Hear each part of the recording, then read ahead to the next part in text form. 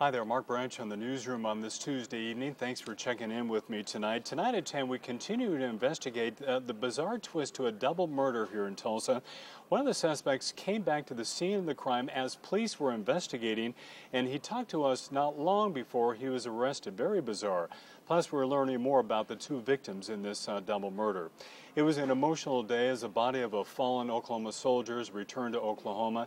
Tonight at 10, we talked to the widow of that fallen soldier.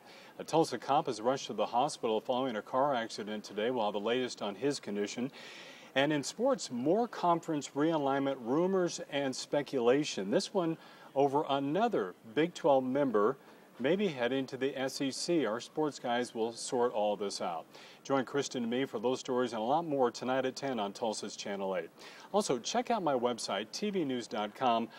I was at the airport today, and something I saw really got my blood boiling. So check it out. It's my website, tvnews.com. We'll see you tonight at 10 o'clock.